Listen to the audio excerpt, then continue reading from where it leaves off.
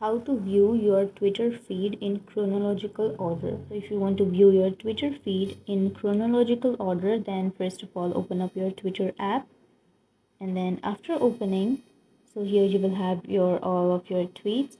So what you can do is you can first go to your home tab, which is on the bottom left corner, and after tapping that, here you will have your home tab.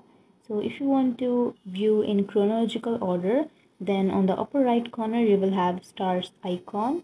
You can simply tap on the stars, but let me tell you one thing, that in some region that option is not available.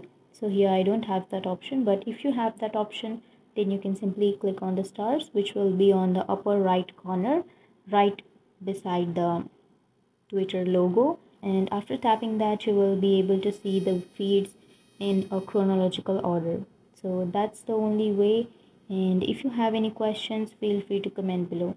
Thanks for watching.